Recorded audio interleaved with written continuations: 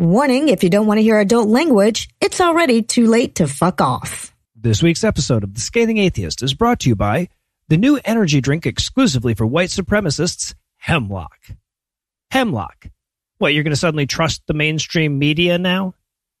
And now, The Scathing Atheist. This is a public service announcement on behalf of the CBC. It has been brought to one's attention that there is an ungodly podcast being circulated in the seedier parts of the internet. That's right, Archibald. We understand it's by those damnable Chimpions fellows. Chimpions, you say? Is that Chimpions TTRPG? Aren't they the chaps that play a game where they pretend to be cowboys? Yes, that's correct, Archie, my old brute. And not only that, those damn cads are saying that we did in fact evolve from filthy monkey men.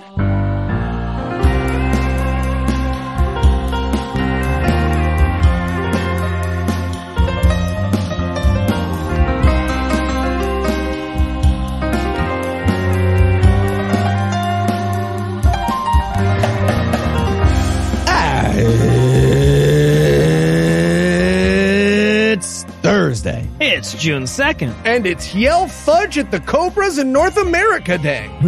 What? No illusions. I'm Eli Bosnick. I'm Ethan Wright. And from Paul Rudd's, New Jersey, Ann Arbor, Michigan, and Waycross, Georgia, this is The Scathing Atheist. On this week's episode, Republicans demand church separation from the human secularist state. Yelling at a cobra is the most reasonable cobra thing a Pentecostal preacher ever does, it just occurred to me. And Anna will be here to up the talent average by a considerable amount. But first, the diatribe.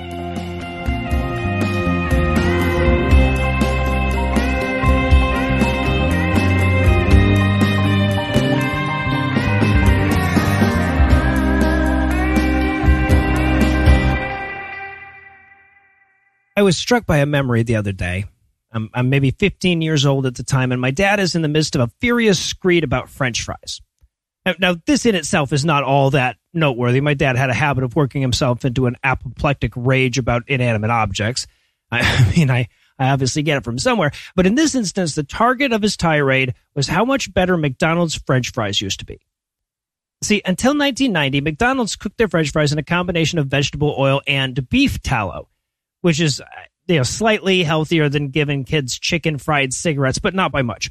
So a bunch of parents groups pressured McDonald's into changing out to all vegetable oil in 1990. And good intentions or no, in my dad's mind, the taste of his French fries was too high a price to pay for healthier children. Of course, in an effort to justify his fury, he had to make it about more than fried potato sticks, so he explained that it was a symptom of oppression. It was tyranny of the fitness freaks. His words, as I recall them, were, "It's a shame that a small group of people complaining can screw things up for everybody." Now, even at 15, I could see that that was a ridiculous statement. McDonald's wasn't changing their preparation method to appease a minority. If most people wanted bacon grease slathered on their French fries, that's exactly what McDonald's would sell them. But people were getting more and more health conscious around then, and McDonald's business had been declining for years because of it. In other words, they were making this change in response to the exact market forces that conservatives like my dad idolize. What was actually happening was that my dad found himself in the minority, but that very concept triggers cognitive dissonance in middle-aged, middle-income conservative white men, so he conjured up an imaginary majority that, against all the evidence to the contrary, agreed with him. Of course, conjuring up imaginary majorities is nothing new to conservatism. Richard Nixon dubbed them the silent majority in a 1969 televised address about how, despite ubiquitous protests all over the country, most people still agreed with him that the Vietnam War was going great. Up until then, the silent majority was a euphemism for dead people. Nixon turned it into a euphemism for making dead people. 10 years later, Jerry Falwell Sr. christened his bigotry-based political organization the moral majority, despite being neither of those things. But the fiction he had to tell his followers was that there was this vast number of people withholding from the national political discourse that also agreed with them. It wasn't that they were an ever less relevant political force doomed by the inexorable momentum of demographics, but rather it's that they were part of a secret majority whose voice was being inexplicably excluded from the national conversation. And of course, this isn't some tactic that's relegated to the past. It's why some lady in Tupelo calls herself 1 Million Moms. It's why conservatives complain about cancel culture whenever the free market forces in the entertainment industry don't swing their way. It's why their rhetoric so often contains allusions to real Americans who live in the heartland and have wheat or grease-related jobs. It's why they're so terrified by the increasing visibility of people who don't look like them. Right? Like every black lady in a Star Wars property is another reminder that their majority is a fiction. I bring this up because I think we atheists too often lose sight of this fact. It's easy for us to do. I mean, obviously, the non-religious overrepresent people who don't mind standing outside the majority. We're far more likely to idealize independent thought and nonconformity. Now, whether we live up to those ideals is a different thing altogether, but for the purposes of the point I'm making here, it doesn't matter.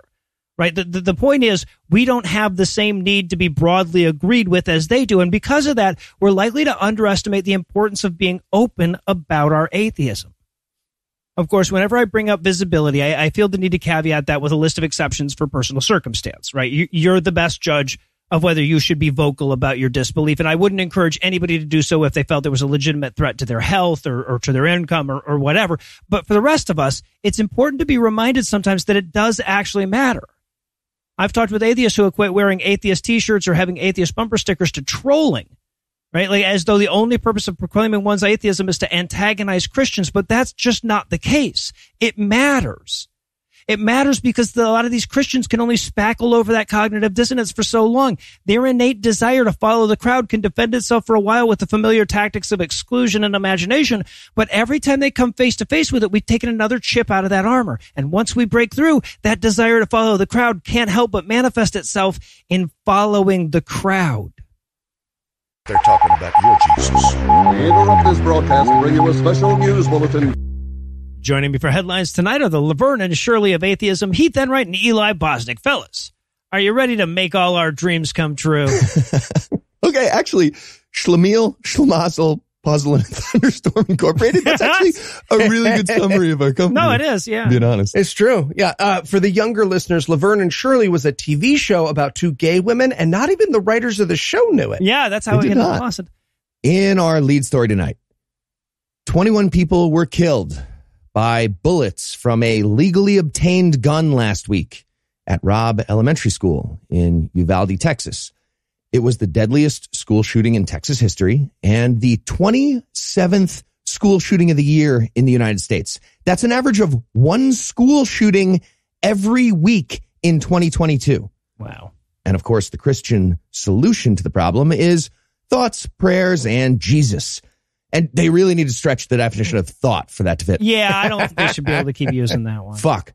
Possibly the worst commentary from a U.S. lawmaker came from Arizona State Representative Rick Gray. And the competition for that title is fucking fierce. Like Ted Cruz, for example, is part of that competition. He blamed the shooting on a decline in church attendance. He did. Well, not to be outdone in stupid evil, Rick Gray gave a speech on the House floor explaining that the real cause of the massacre was evolution in biology class and the national religion of atheism. Oh, that one. Here in the United States. Yeah.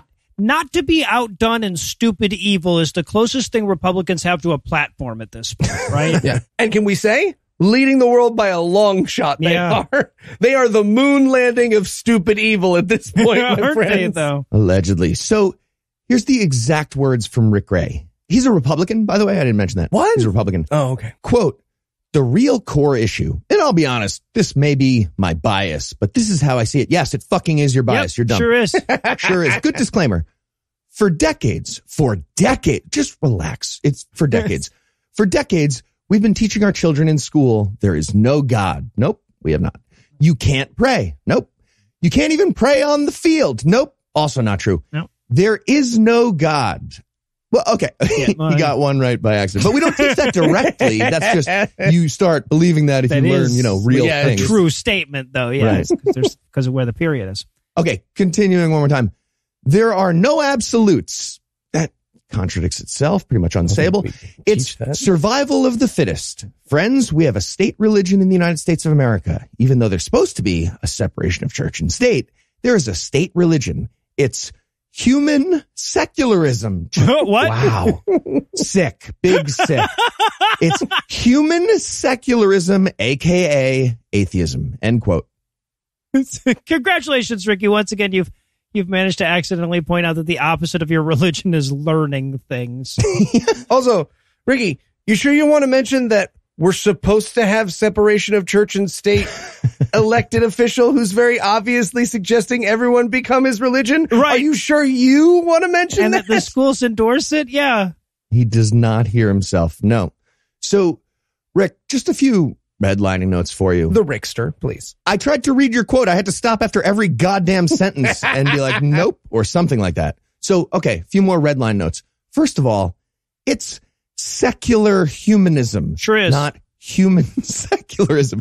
Did you think we have secular fauna? Like secular peach trees growing in little dishes? What the fuck are you saying? I was listening to it earlier and I realized he got it confused for human centipede. He was like, human secularism. Yep, I remember that. Also, another red line for you. If you think survival of the fittest means killing people, you're a Nazi. That's you. You're a Nazi. You were reading your kid's middle school biology textbook and you were like, beaks of finches changed over time. Okay, got it. Gun-based eugenics by people. Got it. Got it. That's terrifying. How did that thought happen? But most importantly, final red line, you're an idiot. Yeah. You're just a dumb person. We've been teaching evolution in public schools for like a century. We got rid of mandatory Bible readings in public schools in 1963, and then we got an epidemic of school shootings that started in the late 90s. How does this time line up in your head? Did you think that was a really long fuse on us losing the mandatory Bible readings and then doing the shootings? Like, we thought about Darwin for decades, and then a bunch of Christian people that, well, didn't exist during those decades started doing atheist murder way later. What the fuck are you talking about? But honest answer, anything but gun control. Yeah, that's fair. Sure is. Also, like, when you give credit for everything good in your life to an impossible concept like God, giving credit for everything bad in your life to invisible atheist science teachers kind of tracks, if you think about it, right? It's got to... Yeah. Yep. So the obvious takeaway, don't sell machines of mass death to civilians. That's a pretty important one. No, don't do that. The Second Amendment is dumb and needs to go. But even if we keep it exactly as is, which we should not, but even if we did, there's nothing in it about a kid who just turned 18 being able to get 2 assault rifles and 375 bullets on fucking DoorDash days before carrying out a massacre. And, okay, here's the other thing we learned. Either prayer does not work, or Christian people are not praying for an end to school shootings. Or both. And spoiler, it's both. Yeah, it is. So, Christians, I know you're listening. What would you say you fucking do here? Well, I believe the game plan is to get rid of doors, Heath. Oh, there you go. And in Oklahomophobia news, it might have flown under your radar last week, what with Christian theocrats rededicating themselves to letting your children die so that their constituents' hobby/fantasy of being Mel Gibson and the Patriot could continue unimpeded. But in the corn-soaked state of Oklahoma, they're taking a much more proactive approach to killing children, as this week, Governor Kevin Stitt signed a law banning transgender children from using the school bathroom of their preference. Jesus. It's amazing how fast they can swing from blaming school shootings on the fact that high school kids are bullied back to bullying high school kids, right? Doing exactly that. Yes. Well said. Okay, just to review, the legislative agenda in Oklahoma last week was 1, amoeba stage fetal rights. That's important. And 2, which room are the kids shitting in? That's also important to us. We need to make laws. Yeah. So the bill, SB 615, threatens funding for school districts if they don't comply with the new transphobia policy and allows parents to sue school districts if they believe that their child had to share a restroom with a transgender classmate. And it does all this, ironically enough, in the name of safety. So, quick reminder for those unfamiliar, the number of trans people who have attacked children in the bathroom is still 0. And the number of people who have attacked trans people for using the bathroom of their choice is way, way fucking more than 0. Yeah. Just how the fuck is the party perpetually obsessed with kids' genitals going to accuse the other side of being groomers? It's insane. Okay, just going over my to-do list here at the legislature. Hiring genital examiners for every public school. Check. All right. And now I got to ban Frozen because the sexual content is inappropriate for kids. Great. Those are my two things. I'm a government official. Yeah. I have power. Yep. One other thing worth noting about this story, by the way, this bill is actually only the latest in a series of anti-trans bills that Oklahoma has passed this year. Earlier this year, there were bills banning transgender students from participating in school sports and banning non-binary birth certificates in the state. So, look, I know that right now everyone's focus is on, like, automatic weapons. And, hey, that's laudable on its own, right? Of course. But it's also probably good to keep in mind that there's plenty of killing children with just plain old hatred out there. Yeah. And in Popening Arguments news tonight. Fantastic. I was proud of that one. We have an update on a story we've been following for damn near 5 years at this point. It all started in June of 2017 when the Vatican's first ever Auditor General, Libero Meloni, abruptly resigned without explanation. Then, after months of conflicting and often nonsensical explanations of his resignation from the Holy See, Meloni broke his silence and claimed he was forced to step down after discovering evidence of possible illegal activity. That was in September of 2017, but since the Vatican is a sovereign autocratic fiefdom, there was no follow-up on that accusation. Well, this week, in a mostly unrelated fraud trial, Cardinal Angelo Becciu... Gesundheit. Oh, yeah, bless you, would fuck the joke right up in this instance, yeah. Anyway, as I was saying, Cardinal Becciu admitted for the first time that Meloni was forced to resign, and what's more, that he was forced to resign on direct order from Pope Francistic Fibrosis himself. Okay, fired. Yeah, well, right. That's called fired. Yes. Uh-huh. They fired the guy that they hired to check if they should fire anybody. Yep. Fuck. Guys, I'm starting to think that maybe the good Pope isn't the compliment people keep saying it is, you know? Yeah, no, it's all relative. Now, when it was first announced last year, this trial was heralded as some great symbol of Franurism's commitment to justice, because Becciu was, at one time anyway, the third-ranking official in the entire Vatican. And just like most of the Pope's gestures of reform, it sounds really good as long as you don't follow up on it. Right? Much like the story we started with, wherein the Pope and his then number 2 man, George fucking Pell, made a big show of empowering this new Auditor General to, quote, go anywhere and everywhere, end quote, in his review of the finances and management of the Vatican, like any Vatican department, actually. And then 2 years later, they fired him and removed PricewaterhouseCoopers as their auditors altogether. Like fucking Enron. Jesus. Yes. and they didn't bring anyone else on board to replace them. Right? They never empowered those people even to release anything that they found. Yeah, so this whole thing, it's the Catholic Church's version of the Inspector General system. Yeah. That's the thing we started in the U.S. after Watergate to investigate government corruption and be an overseer. So here's the sequence of events at the Vatican. They hired Meloni to investigate corruption, and then he started doing that job, and the Pope was like, guys, why would we do that? Fucks up our whole thing. He's fired. He has to be Yes. fired now. And Meloni at that point was like, hey, I definitely just found some corruption right now, just now when you fired me. And they were like, already fired, too late, couldn't hear you. Yep, la, la, la, la. right? Yeah. The Catholic Church is like that friend that always bitches to you about how they can't find a nice guy, and you have to not point out that their last boyfriend's name was Chunch and they met when he threw up on her at a state fair. You're just like, this is you. Hurtful. Now, of course, until now, the official line from the Vatican was that the ouster came because of a clash of operational styles, which is, I mean, it's probably 2 spaces after the period. Yeah, no, I mean, it's probably true in so much as Meloni's operational style was legal, right? But you fast forward a couple of years, and now Cardinal Becciu crawls out from beneath the bus that Frankie just tossed him under and found his way to a witness stand where he's asked about Meloni's 2017 departure. And at first he declines to answer, quote, out of love for the Holy Father, end quote, which is the Vatican equivalent of saying, I don't want to tell the truth because it would make the Pope look guilty. So the next day, apparently with Frankie's permission, he testified that the call for Meloni's resignation came from the top. What's more, he says that Meloni was fired after hiring outside investigators to spy on high-ranking Vatican officials.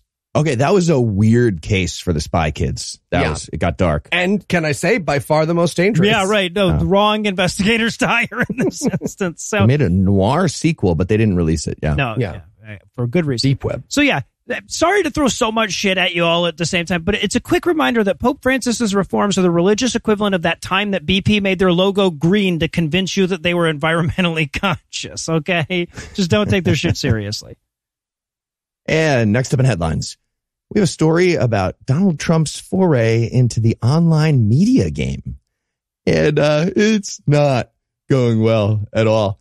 Despite getting over $1 billion from investors, his attempt to add an alt-right version of Twitter and Facebook called Truth Social is still going nowhere. Should have been called Twiter, by the way. Oh, Come nice. on. Yeah. Obviously. Mm-hmm. And their whole business plan at Twiter, what should be Twiter, is a social media app, and they still don't have an app for Android available. Well, it's tricky, People It's tricky. can get on the thing. And if you search for Truth Social on Google, it says no information is available for this page. They prevented us from creating a page description for some reason. Well, apparently Trump decided to pivot and start his own streaming service for shows that got canceled by the culture. The plan is to create a platform to promote evangelical Christianity, guns, and anti-woke programming. So Newsmax, Pureflix, The Daily Wire, Christian Cinema, InfoWars, OHN, and Fox News weren't doing it for him? Nope. He thinks the market needs an 8th white supremacy network. You're just naming woke shit, Eli. Yeah. That's true. See, when Heath said it would promote Christianity, guns, and racism, I was going to compare. I was going to be like, oh, it's going to compete with the Republican Party. But then I remembered it has a platform, so that doesn't work. Right, that's true. So the Trump Media and Technology Group, TMTG, filed a prospectus for the new streaming service, and that service is going to be called TMTG Plus. Fuck it. Prejudice Network was right there, guys. That's excellent. So, according to that prospectus, it's going to feature, quote, blue-collar comedy. God, such a bad start. Yeah, Jesus. baby. Wow. Canceled shows, Trump-specific programming. It's de-escalating so fast. Trump-specific programming, faith-based shows. Oh, it is. Family entertainment, shows that embrace the Second Amendment, and news. I'm going to add an asterisk right there. News, end quote. I'm sorry. I just can't get over the idea that it's going to be like a bunch of Christo-fascist propaganda and season 2 of Firefly. Yeah. And you guys really into that one. This prospectus also added, quote, TMTG's programming will provide a non-woke alternative to the programs offered by streaming services that operate in an increasingly politicized environment. TMTG will not censor the creators of entertainment, nor will it insist that its programming push some particular political ideology. Except you literally just said Trump-specific programming in your description of your thing moments ago. It's fine. Continuing. TMTG believes that embracing diverse perspectives will differentiate TMTG Plus in the current crowded media and entertainment marketplace. End quote. Okay. So first of all, if you're not going to censor your creators, it's all white supremacy and porn. That's the entire website. But secondly, nothing says we're committed to diversity like saying that you're anti-woke. Yep. Is that your... That's what they said. Yes. Okay, Heath, Noah, I've been angling for a Scathing Atheist TV show for a while now, and we can test their premise at the same time. Come on. Bullshit, Sue. And by the way, a little background on this, just for the record. A bunch of the investors who gave Trump over $1 billion in seed money have already admitted how stupid that was of them to give him that money. The company that's taking TMTG public even mentioned that fact in the official document they had to file before selling any stock. The document has a dedicated section entitled Risks Related to Our Chairman, Donald Trump. And it says things like, yeah, this guy goes bankrupt like constantly. He lost at owning casinos as the house. That happened. And he's being investigated for like so many crimes. Like so many, guys. It's so many fucking crimes. Anyway, who wants to buy some stock? We're selling stock with that guy as the chairman. Still a much better pitch than I've ever heard about an NFT. So no, that's fair. That is fair. Yeah. So obviously TMTG plus the Prejudice Network is what we're calling it. That's going to be a garbage fire, but it also just wrote our entire schedule for God Awful Movies for the next several, and they're bankrupt. Okay. Oh, never mind. You hate to see it. We could get some archives maybe, but yeah, they're gone. And in Snap Crackle Top News, thanks to a Pride campaign from 2021 and a doctored image from 4chan, Christians were convinced that one of the Rice Krispie mascots is trans this week. And you know what that means. What are the guys talking about? It's the newest, the greatest Christian freak out. Yes, the super duper obviously edited image is made up to look like a CNN story from May 20th and reads with the headline, quote, Kellogg's spokesperson announces Rice Krispie mascot Pop is now a trans woman, end quote. And Pop has rosy cheeks and a purple ponytail in the picture. Yeah, it's so sad. Look, if I worked for Kellogg's marketing department, I would lose my job explaining that no, they're still all bisexual trans men like they've always been. I love that a non-zero number of stupid fucking bigots were just sadly dumping out a big tray of Rice Krispie treats last week when they heard about this fake story. Also, a different non-zero number that ate them anyway while weeping, just being like, but they're so delicious. I don't know. I'm still going to be bigot, I swear. Yeah, they are delicious, though. Like, let's just plant that flag. So good. So, in spite of the super obvious satire and the fact that the headline spelt crispy wrong, that didn't stop Christian idiots from picking this up and running with it. Newsmax host Grant Stichenfield got super fucking confused and went on this absolutely insane rant about Lucky Charms, which, yes, is a different cereal. That's a cereal. different cereal, right? Yeah. In his weird rant, he called the Lucky Charms leprechaun gay and said of, I guess, Lucky Charms, quote, the cereal is rainbow hearts covered in edible glitter. How nice. Give me a break. Here's the worst part. The cereal slogan, too amazing to put into a box, and then lists a space for kids to write in their own pronouns. Seriously. For those of you who want to vilify me for those comments, right there, aren't you just as offended by the flamboyant rainbow hearts and glitter as a symbol of gayness? See, there are two standards here. Okay. I'm offended that he thinks hearts are the only charm in Lucky Charms. Right? Yes. Idiot. It's a whole fucking rainbow in there. Yeah. One last thing.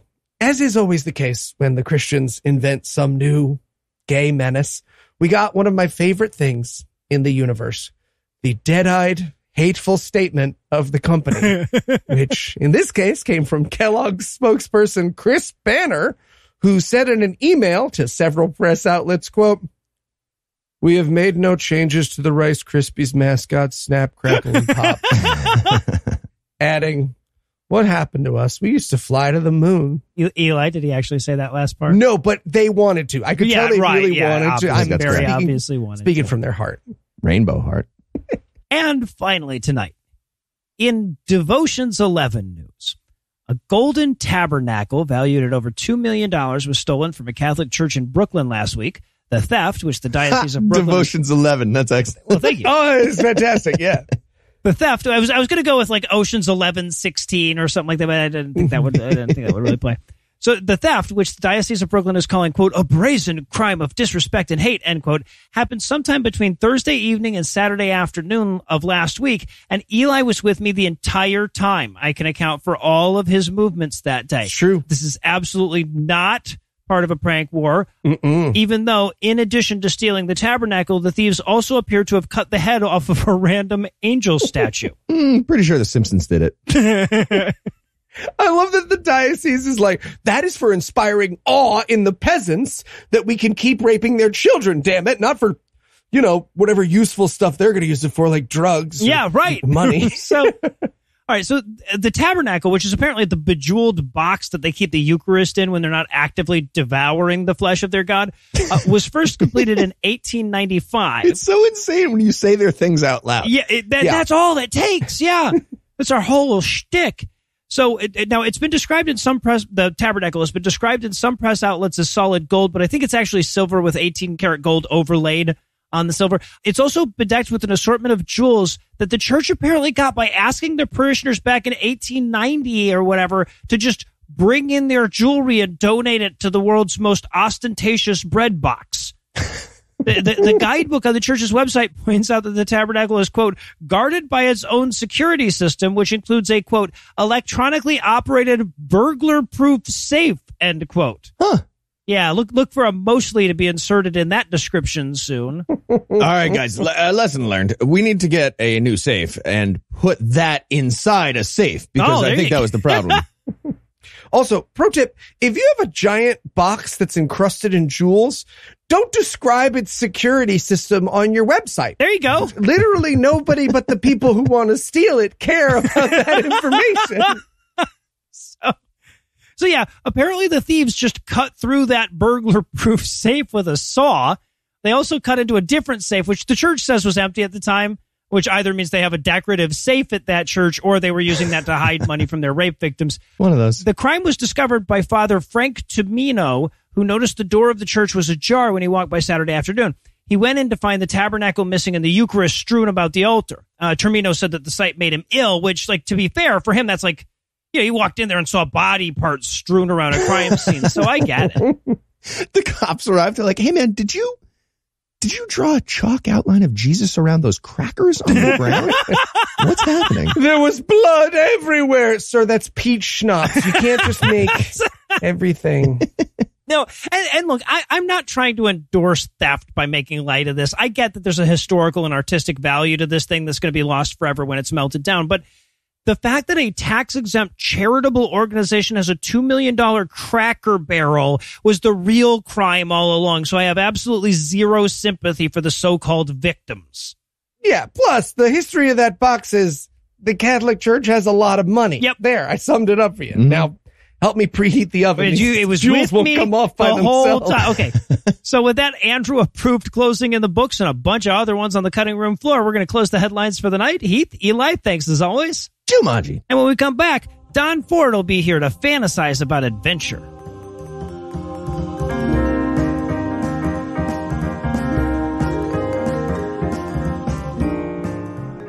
For the last time, Eli, you can talk about your new parenting show, Dear Old Dads, next week. This week, Andrew has some super serious stuff that he wants to talk to the audience about, and we just finished Matron. It's just, you know, I just don't want to pull the audience in too many directions at once. No, that's fair. That's fair. I have the sponsor copy right here. It's actually a new advertiser this week. Oh, is it? Yeah, brand new. Just came from Audio Bang. Audio Boom. Yep. Them. That. Yes. Okay. All right. Mm-hmm. And action. You don't need to call action before the ads. Right? Yes. Action. Hey, Eli, what's the matter? Oh, hey, Noah. Yeah, old Hoofy here really is having a tough time. Who's Hoofy? He's my pet deer. He's just so young and inexperienced, you see. Well, why don't you try Old Dear Dads? Seriously, dude. It's a legitimate sponsor. What is Old Dear Dads, Noah? Old Dear Dads has the world-wise and street-smart deer you need to grow your pet deer into the stag you've always hoped they would be. Eli, this is literally nonsense. Almost done with the ad, Noah, that we got paid to do. So get your deer a dad that is old and dear, the other sense of the word, even though you spelled them wrong both times, at olddeardads.com. olddeardads.com. Please listen to Eli's new podcast. That's their catchphrase. No, it's not. You know, we make jokes a lot on Bible Peace Theater about how Eli doesn't read ahead. Or at least I thought we were making jokes, but apparently not only does he not read ahead, but he doesn't even glance ahead. Like, enough to realize that there are only 4 or 5 pages left in the book of the Bible that he's satirizing, which is why we're happy to bring you this week's snack-sized version of Bible Peace Theater.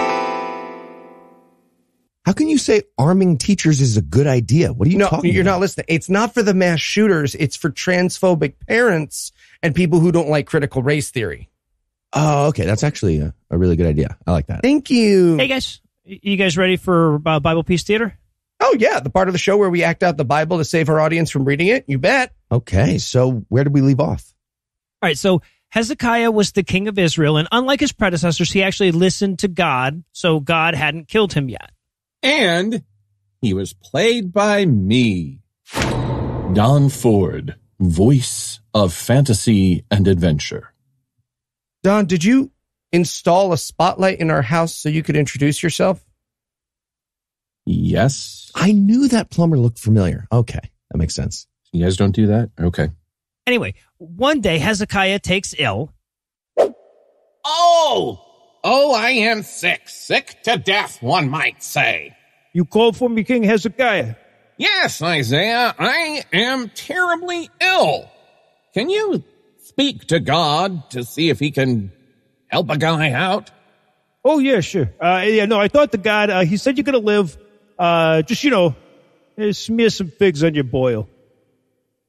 Smear some figs on my boil? Yep. And did God send, I don't know, a sign that I would be healed? I mean, he sent me, but no, it's fine. Let me do a magic trick to, put a button on your magic healing for you. Oh, sorry. It's fine. You know what? God is going to move the sun 10 degrees. Wow. Won't that obliterate the universe? No, for some reason, it will not. Look at your shadow. Oh, it's moving. There's absolutely no reason it could be doing that except for God. Right? And look, now God turned the sun into a doggy. Okay, man, that's too far. Yeah, right. No, it's just a shadow thing. Never mind. Didn't even get to do the bird.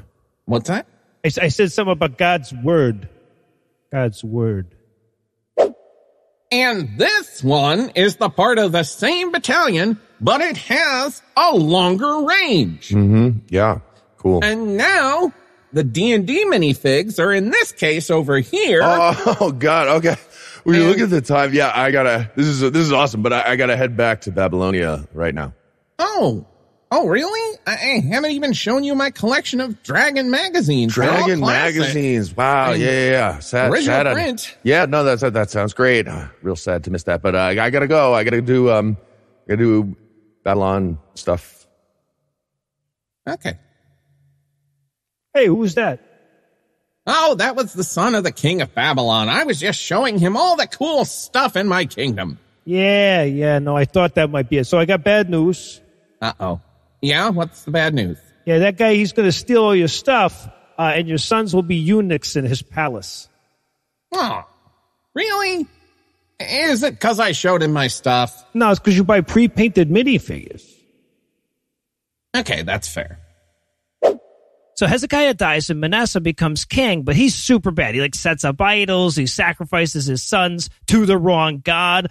He builds stuff in high places. So God makes an especially odd promise to his prophets. Prophets, hear me. Yes, God? Manasseh has done great evil in his life. I will make so much evil come upon Jerusalem that people who hear about it shall have tingly ears. Tingly ears? Yes. Like that noise. Oh, you mean tinnitus? Yes, that. Okay. No, okay, that's bad. Well, and I haven't finished yet. I will wipe Jerusalem as a man wipeth a dish, wiping it and turning it upside down. I have no idea what you're talking about. Do you mean literally you're going to turn Jerusalem upside down? It's going to be bad and scary. You guys are too literal. Why would turning it upside down be part of dish wiping? I think he means to get the back. Never mind. Okay, let's see. Bad king, good king, breaks the elders, kills some people, then bad king, and then the Babylonians destroy Jerusalem and take their stuff. And that's the end of the book. Oh, that's it's not a lot. No. Yeah, there's not a lot of stories in Kings. Okay, but, what did we learn? Well... So it seems there's a conundrum in the podcast.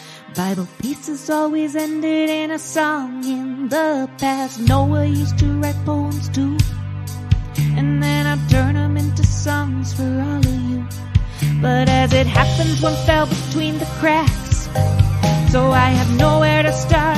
Do you think I pulled these songs out of my ass? It isn't true. What can I do? 'Cause I'm not gonna read Kings 2. Fuck you, it's a crapshoot. Way too long to get into for just one song. Go Google it, go to sparknotes.com. 'Cause I'm not gonna read Kings 2.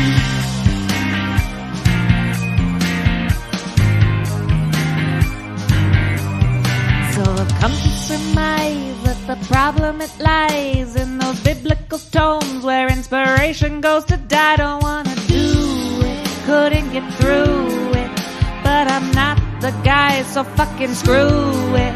And I think it's kinda crazy, and I might come off as lazy, but I'm rejecting that you're expecting me to come up with amazing lyrics. Don't need your panegyrics, the evidence is empiric that I'm not gonna read Kings 2. Fuck you, it's a crapshoot. Way too long to get into for just one song. Go Google it, go to sparknotes.com. 'Cause I'm not gonna read it. Fuck Elijah dies off, leaves Elisha in charge, and he thrives at the prophet stuff. Jehu kills 2 kings, and poor Jezebel flings out a window and she snuffs it. Assyria comes for us, Ezekiel is victorious, 'cause God thinks he's glorious. Genesi is bad, and with Judah God's had it, then something about Babylon. Ugh. Fuck, why did I read Kings 2? Fuck you, it's a crapshoot. Way too long, but I got into it for just one song. I Googled it, dude, went to sparknotes.com. Fuck, why did I read Kings 2? Thank you, Anna. As always, you are so too good for us that I feel inadequate to even sufficiently thank you for your work. Now, before we go tonight, I want to do something a bit unusual. Friend of the show, Andrew Torres of the Opening Arguments podcast, asked if he could have your ear for a few minutes for a bit of a call to action. So, class, we have a guest. Andrew, take it away. Hi, this is Andrew Torres of the Opening Arguments podcast, and this is a call to action. It's a way you can make a difference just by sending an email. This is a baseball story that's not about baseball. Gabe Kapler is the reigning National League Manager of the Year. Last year, he led the San Francisco Giants to 107 wins, which is the most ever. It goes back to 1883. This year, the Giants are 25-21. They're one of the better teams in the league. And yet, some people want Gabe Kapler fired. And as you might suspect, it's for reasons that have nothing to do with baseball. You see, last Friday, in the wake of the Uvalde school shooting, Kapler wrote a heart-wrenching blog post called Home of the Brave, ? I was going to read some of the most moving parts, but I realized it's all moving. Here are his words. The day 19 children and 2 teachers were murdered, we held a moment of silence at sporting events around the country. Then we played the national anthem, and we went on with our lives. Players, staff, and fans stood for the moment of silence, grieving the lives lost. And then we, myself included, continued to stand, proudly proclaiming ourselves the land of the free and the home of the brave. We didn't stop to reflect on whether we're actually free and brave after this horrific event. We just stood at attention. When I was the same age as the children in Uvalde, my father taught me to stand for the Pledge of Allegiance when I believed my country was representing its people well, or to protest and stay seated when it wasn't. I don't believe it is representing us well right now. This particular time, an 18-year-old walked into a store, bought multiple assault rifles and hundreds of rounds of ammunition, walked into a school with an armed resource officer in its own police district, and was able to murder children for nearly an hour. Parents begged and pleaded with police officers to do something. Police officers who had weapons and who received nearly 40% of the city's funding as their children were being murdered. We elect our politicians to represent our interests. Immediately following the shooting, we were told we needed locked doors and armed teachers. We were given thoughts and prayers. We were told it could have been worse, and we just need love. But we weren't given bravery, and we aren't free. The police on the scene put a mother in handcuffs as she begged them to go in and save her children. They blocked parents trying to organize to charge in to stop the shooter, including a father who learned his daughter was murdered while he argued with the cops. We aren't free when politicians decide that the lobbyists and the gun industries are more important than our children's freedom to go to school without needing bulletproof backpacks and active shooter drills. I'm often struck before our games by the lack of delivery of the promise of what our national anthem represents. We stand in honor of a country where we elect representatives to serve us, to thoughtfully consider and enact legislation that protects the interests of all the people in this country, and to move this country forward towards the vision of that shining city on the hill. But instead, we thoughtlessly link our moment of silence and grief with the equally thoughtless display of celebration for a country that refuses to take up the concept of controlling the sale of weapons used nearly exclusively for the mass slaughter of human beings. We have our moment over and over, and then we move on without demanding real change from the people we empower to make those changes. We stand, we bow our heads, and the people in power leave on recess, celebrating their own patriotism at every turn. Every time I place my hand over my heart and remove my hat, I'm participating in a self-congratulatory glorification of the only country where these mass shootings take place. On Wednesday, I walked out onto the field. I listened to the announcement as we honored the victims in Uvalde. I bowed my head. I stood for the national anthem. Metallica riffed on City Connect guitars. My brain said, drop to a knee. My body didn't listen. I wanted to walk back inside. Instead, I froze. I felt like a coward. I didn't want to call attention to myself. I didn't want to take away from the victims or their families. This was a baseball game.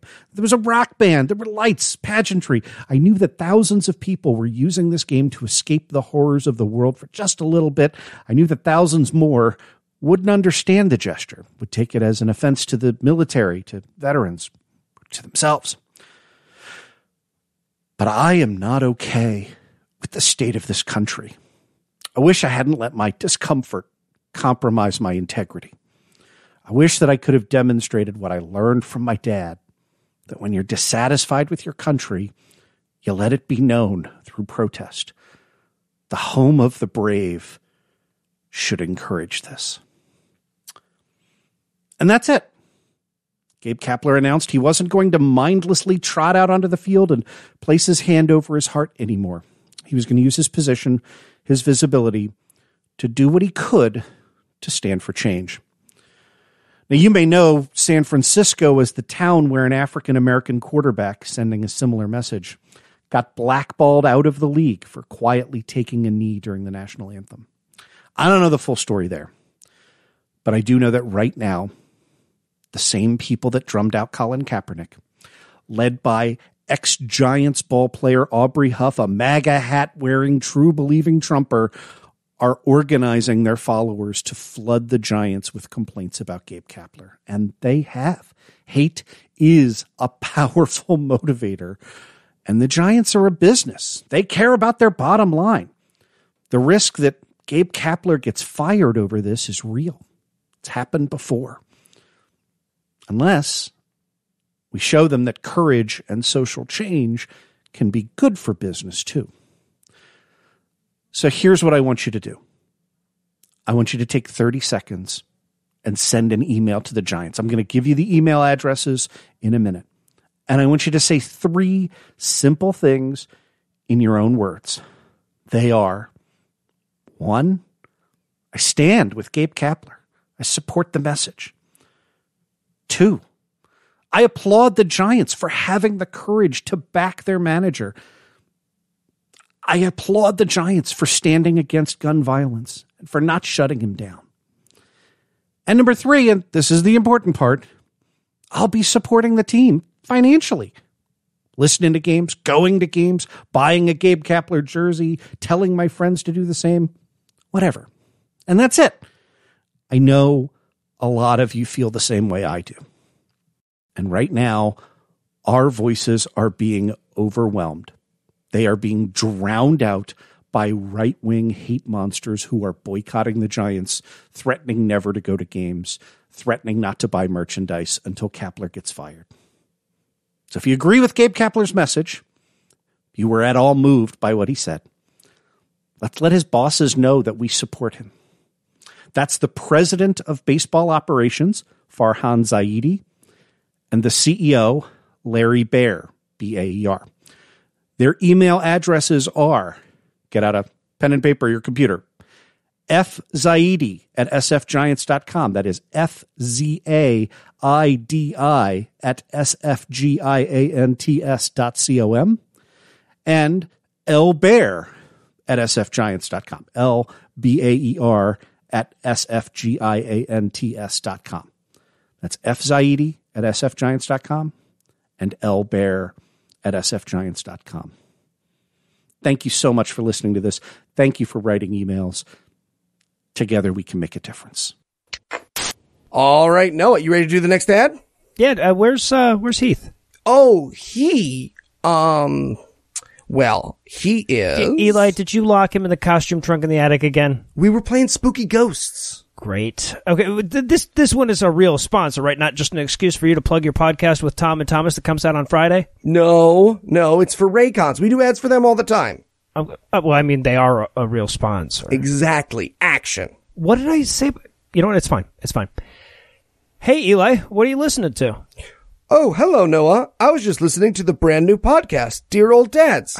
It's about parenting, masculinity, and our own experience being both parents and sons. Available Friday on iTunes. I see. And how are the headphones you're listening to it on? They're fine. You know, in today's world of parenting, there are so few places for men to join together and talk about fatherhood. That's what Dear Old Dads is there for. It's there to teach, but it's also there to learn. Much like the Buddha. Say literally anything about the headphones they are paying us for this ad for, please. They're made by that guy who fucked Kim Kardashian. Okay. Dear Old Dads.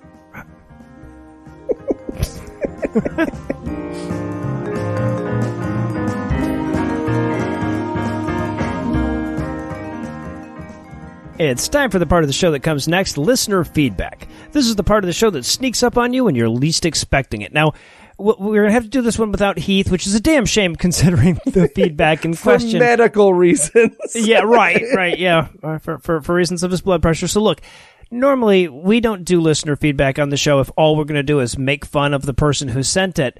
The whole point of this segment is to open up a line of dialogue with the listeners, and dunking on the people who reach out to us is not a great way to do that. Yeah, so just for the record, Noah is totally dismissing my idea for a brand new segment called Eli's Internet Feuds, and he's doing it on the air. Yep, he sure is.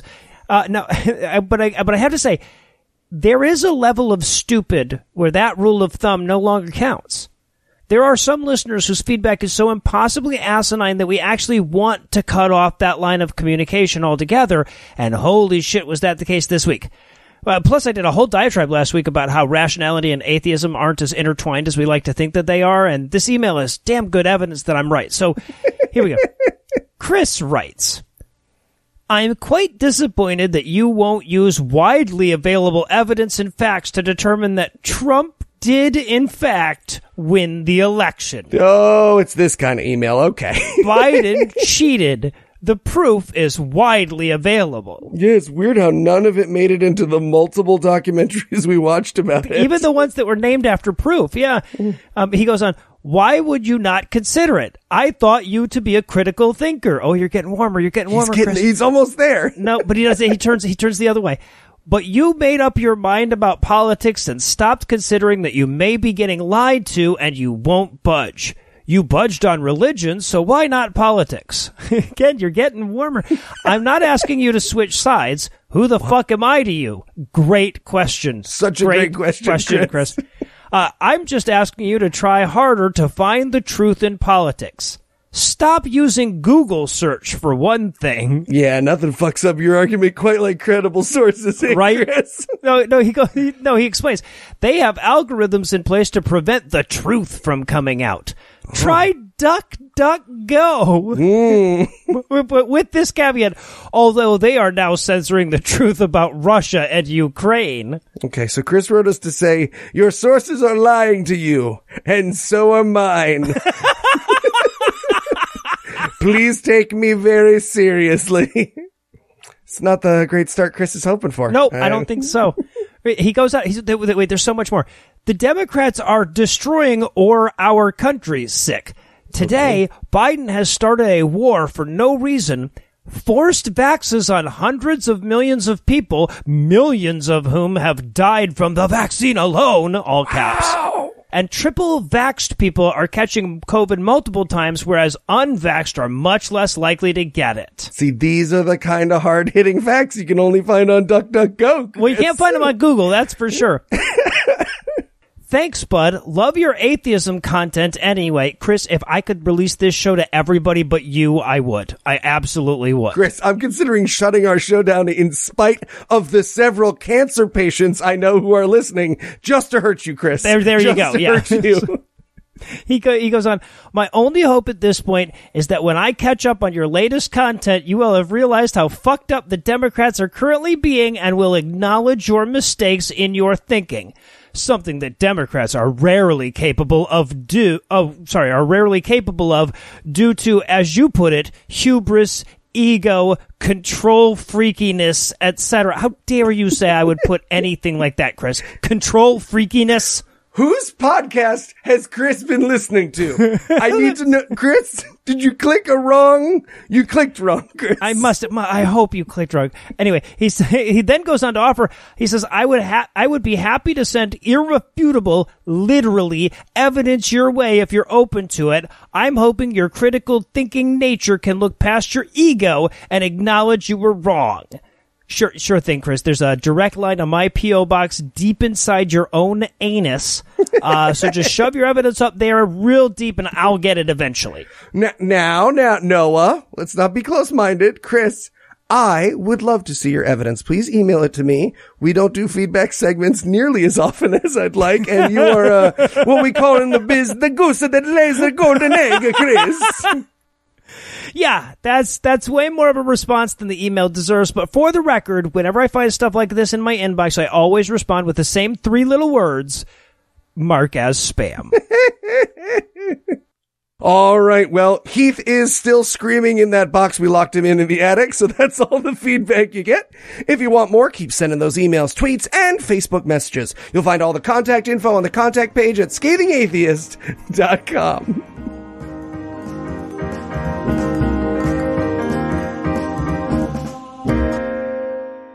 Before we relapse tonight, I wanted to let you know about a new podcast you should add to your list. Look for Dear Old Dads, debuting tomorrow wherever you get your podcasts. Anyway, that's all the blast move we've got for you tonight. We'll be back in 10,022 minutes with more. If you can't wait that long, be on the lookout for a brand new episode of our sister show, The Skeptocrat, debuting at 7 a.m. Eastern Time on Monday, an even newer episode of our sister show's Hot Friend God Awful Movies, debuting at 7 Eastern on Tuesday, and an even newer episode of our half-sister show, Citation Needed, debuting at noon Eastern on Wednesday. Obviously, this podcast couldn't climax if I neglected to thank Keith Enright for his strength, Eli Bosnick for his dexterity, Lucinda Illusions for her intelligence, Andrew Torres for his wisdom, Don Ford for his constitution, and Anna Bosnick for her charisma. I also need to thank the guys from the Champions TTRPG podcast for providing this week's Farnsworth quote. If you need more RPG actual play podcasts in your life, be sure to check out the show notes for a link to their show. But most of all, of course, I want to thank this week's most marvelous Matreoneers: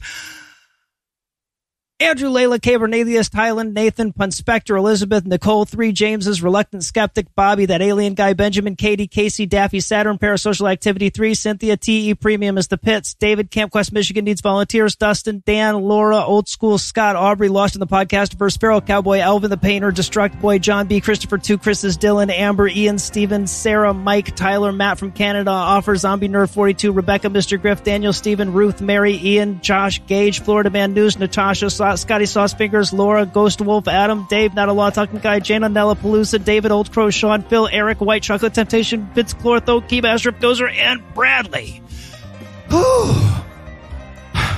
whose genitals will take your breath away even more than trying to belt out 76 names without an inhale. Together, these 76 people request location, desires, podcast, and Ghostbuster characters made sure Matreon went out with a bang this week by giving us money. Not everybody has the money it takes to give some to us, but if you do, you can make a per-episode donation at patreon.com/Scathing Atheist, whereby you'll earn early access to an extended ad-free version of every episode, or you can make a one-time donation by clicking on the donate button on the right side of the homepage at scathingatheist.com. And if you'd like to help but we haven't found the magic words yet, don't worry, we will try again next week. The legal services for this podcast are provided by the law offices of P. Andrew Torres. Tim Robinson handles our social media, and our audio engineer is Morgan Clark, who also wrote the music that was used in this episode, which was used with permission. If you have questions, comments, or death threats, you'll find all the content info on the content page at scathingatheist.com.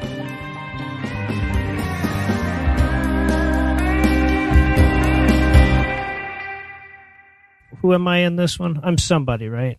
You're just you're Isaiah. That's yeah. right. Have I done Isaiah before? I'm just wondering if I should give him a voice. Yes, I think so. All right, then I shouldn't probably give him a voice. Yeah, because continuity is a thing we strive for. Yeah, no, you're right. The preceding podcast was a production of Puzzle and a Thunderstorm, LLC, copyright 2022, all rights reserved.